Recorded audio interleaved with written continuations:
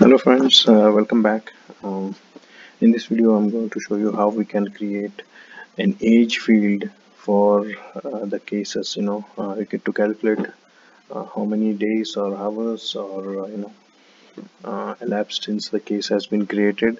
So this is basically a formula field which will show you like how many hours or days elapsed since the case has been created, which you can use it for various other purposes, or various other functionality to display, either to display or to calculate some functionality. So let's go ahead and see how we can do that. So first I'll go ahead and create a this is the case object. I'll go ahead and create a new formula field. It's pretty simple to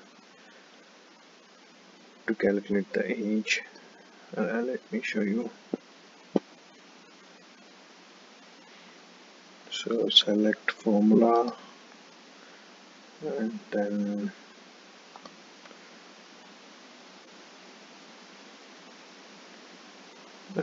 give field label, let's case age.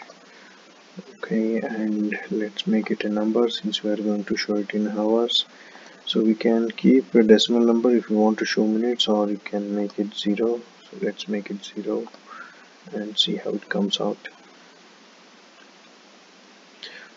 Okay, the editor has come, formula editor. Let's go ahead and calculate the age. Now minus, let's insert the field on which the case was created, date and time opened, which is nothing but the created date.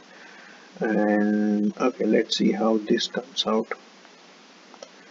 After that you can edit and see how it is coming out, either hours, days. Okay, so no errors. Let's go ahead and save it.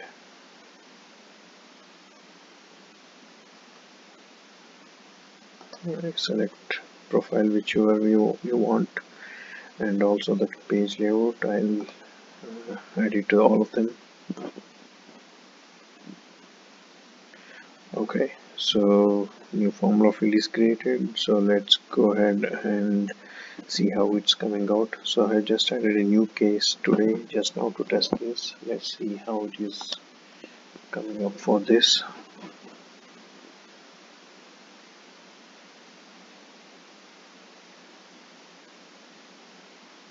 Okay, the case age is 0 because I just created few minutes back. So it's obviously it is 0 because not it will be in hours, so it will become 1 after 1 hour. Similarly, I have one more case here. Let me refresh this.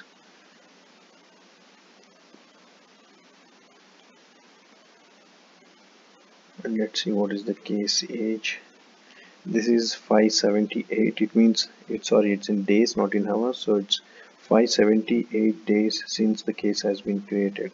So if you can see, the daytime opened, it's sometime in 2017. Let me show you the exact difference. So I have the same date set here, 2nd October 2017 to today is 3rd May 2019. So if I calculate, 578 days. So this is correct. So it's 578 days of the case age. So now let's see how we can see in hours. Let's modify this formula a bit and see how it comes out. So now what we'll do is we'll multiply it by 24. Let's check the syntax. Okay, all good, and let's refresh this. So this 578 days, now it should show in hours.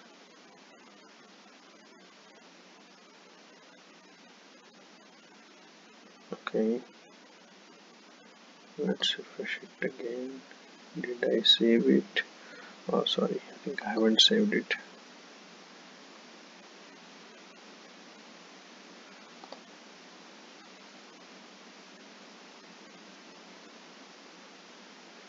Okay, save was successful. Let's refresh now. This should show me in hours.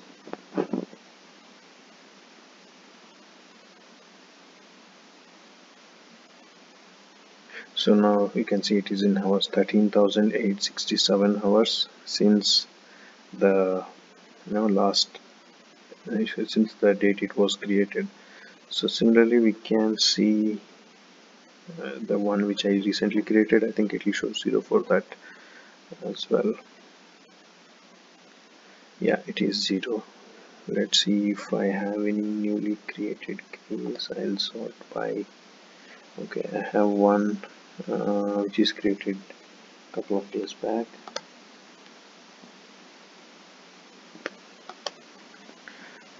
Okay,